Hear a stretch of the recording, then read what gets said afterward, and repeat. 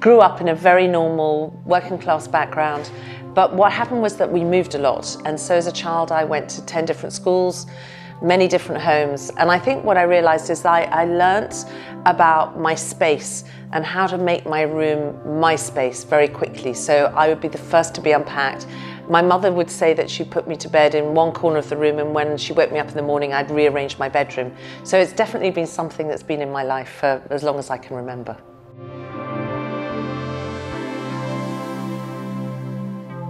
So we spend a lot of time initially getting to know the client, getting to a sense of what their natural style is. We put together a kind of initial lookbook to make sure that we're interpreting what they want. And then from that, really, everything starts. We always say it always starts with the floor plans. So from that, once you've put the space in there, you understand what the lighting requirements are going to be, you understand where all of the joinery and all of the different elements kind of follow on. I often say it's a bit like doing a jigsaw puzzle. You know, you get your border in first and your key corners, and then you fill in your sky and your sea, and then you're there.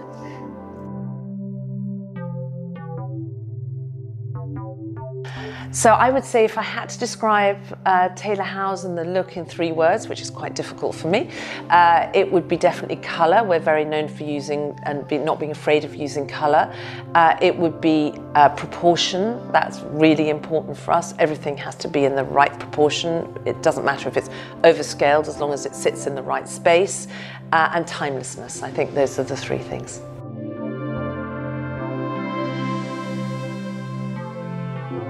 For us, the lighting starts right at the beginning. We always insist on having a great lighting designer on board. I've worked with Sally Story now for over 25 years. So we have that kind of seamless process together. She understands what we need, and we understand the process that she needs to go through. So it is literally from that day one of speaking with the client, it's advice that we always give them. And then the minute that we've got the floor plans done is when we sit down with the lighting designer to work out the key areas that we want to be highlighted. Again, how the client's going to live in the space, how they like to entertain, are they a morning or a night person, you know, the level of light. You know, I'm somebody who likes a lot of even light, but that's not the same for everybody, and it's really understanding that.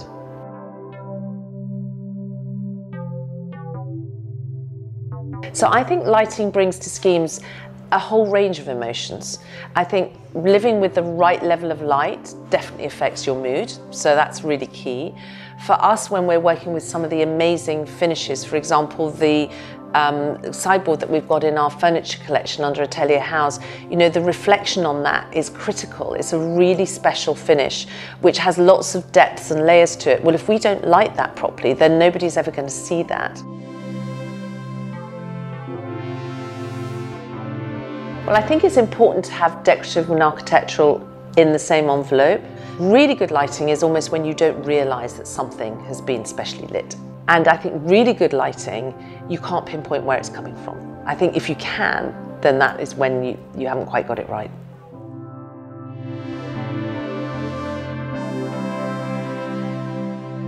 Yeah, it's a really interesting topic, actually, lighting controls, because, you know, a lot of our clients, you know, they started with really simple, a dimmer switch.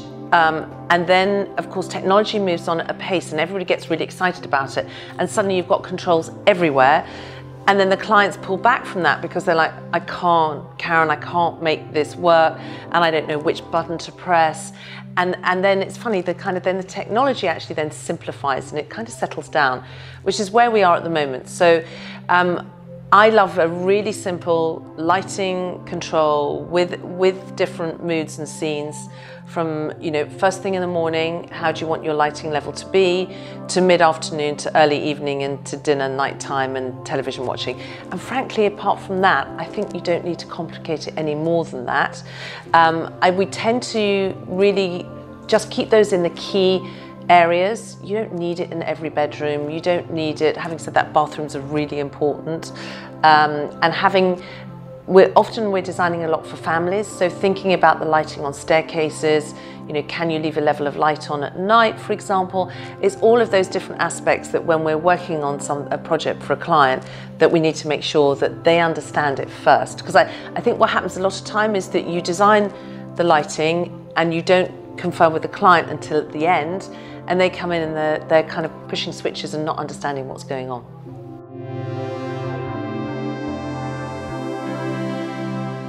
So we love working collaboratively, as we've mentioned already, and that extends to some of the lighting that we love to put in our projects.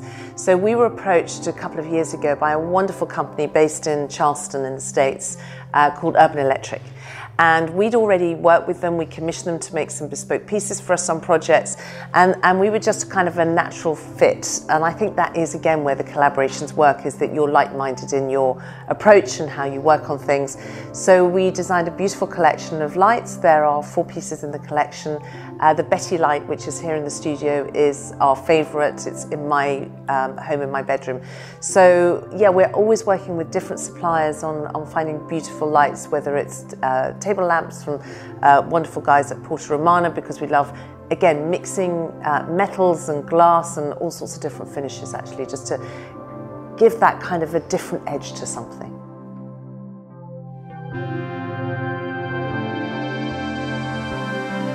I think on a lighting perspective, we, a few years ago, did an amazing project, which was a converted church in Kinghtsbridge, which we worked with Sally on. And that had triple height spaces. It had the most divine cherubs up on the corbels in the ceiling that Sally kind of backlit. So in the evening, they just kind of sit and look down on you. And I think, you know, that had no natural windows. So it was a real challenge on the lighting side of things. It was so peaceful and harmonious in the evening. For me, that kind of stands out as the perfect combination between designer and lighting designer.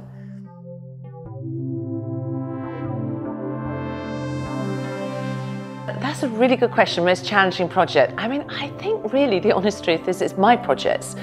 We're just working on an amazing conversion down in the country at the moment. And I think it's almost that I know too much. I know the choice that's out there.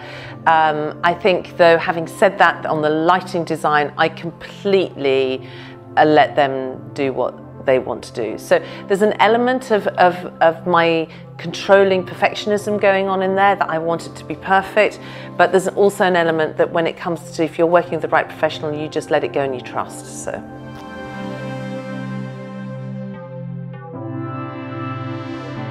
You know, I love being challenged and love challenging back. So we're always out, you know, I travel a lot for work now, and that's great. We've got projects all over the world, and that is a great place to draw inspiration when you're doing things. But for me, inspiration is all around you. It can be the simplest little nail detail on a bench that you then might incorporate on the base of a sofa. You know, it is everywhere. I think as a designer, I always say I'm almost like a barcoding system. You know, I'm just constantly taking it all in, actually. But I love the fact there's no limit on what you can do.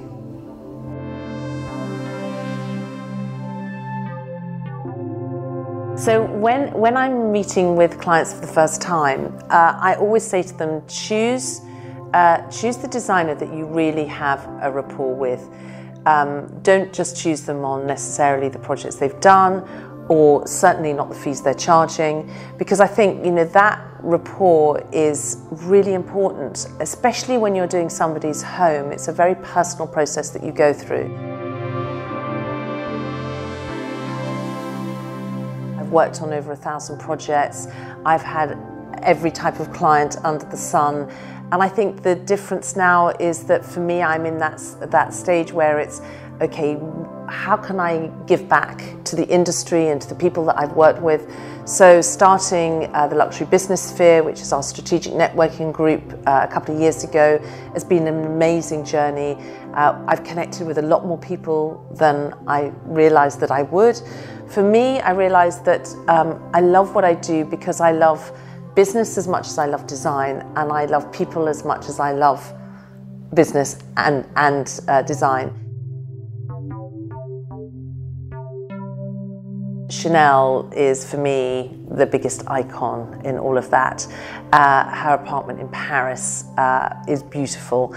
I would love to have collaborated and worked with her. I think it would have been, I think we are both controlling perfectionists, so that would be quite interesting and challenging at times. But I just think the way she did the simplest things so perfectly and beautifully well, translated into interiors is kind of timeless and elegant.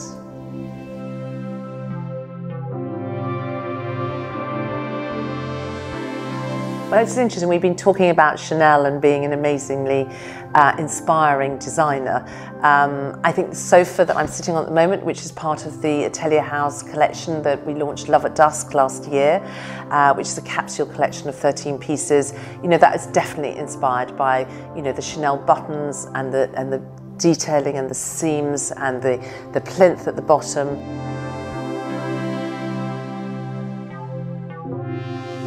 One of the big things that we're going to be seeing, you are already seeing on the catwalk, it hasn't come into interiors yet, which is why I say it kind of goes both ways, is feathers. I was wearing a fabulous feather jumper yesterday, and it's going to be coming into all of the interiors. So yeah, doing the trends pieces is is another great collaboration that we work with the team in the studio, but also with some of the amazing suppliers and artisans who are creating really special things. And again, it's getting out there and seeing where their inspiration is drawn from as well.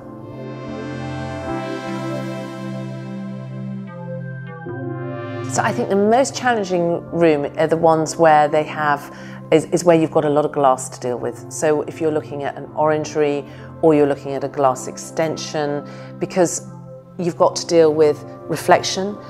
Where do you actually put the lights to light it in the first place? And I'm saying this because I'm working on a project at the moment where we've got exactly those challenges. And so as a designer, we need to be mindful of that, and particularly when we're working alongside the architects. So a perfect project for us is when we're appointed at the same time as the architect.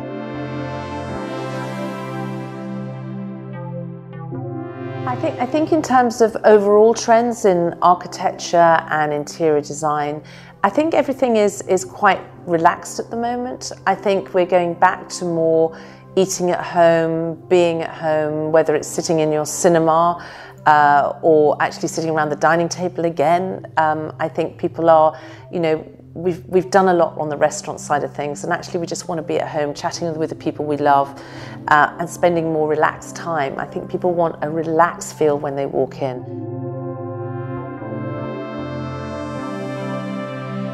We've got coming up the launch of Luxury Business Sphere.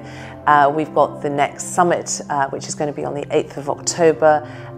We're back again at the Gladstone Library, which was an amazing space. And I think that response from our summit last year has kind of blown me away. It was amazing, and people have got a real appetite for business learnings and connecting with people, and luxury goods all in the same kind of room is really exciting.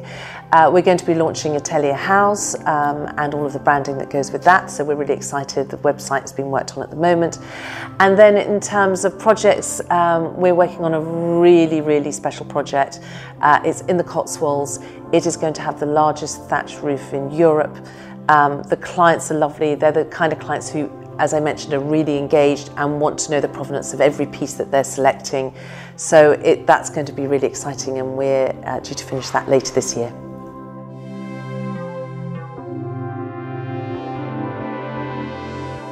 So for me, a treat night is actually being at home. So we're out a lot entertaining clients, and we're traveling a lot. So for me to come home at the end of the day, I get changed into my tracksuit, and I love putting my feet up and watching a great movie, a nice glass of champagne, catching up with my husband and my daughters. And for me, that just is the biggest treat. I'm at the weekends, I love being in the countryside. So that's how I kind of rejuvenate myself to come back for another crazy week in London. I love getting out into the fresh air and plant my feet on the grass, and I love my yoga on a Saturday morning. That is kind of the reset button.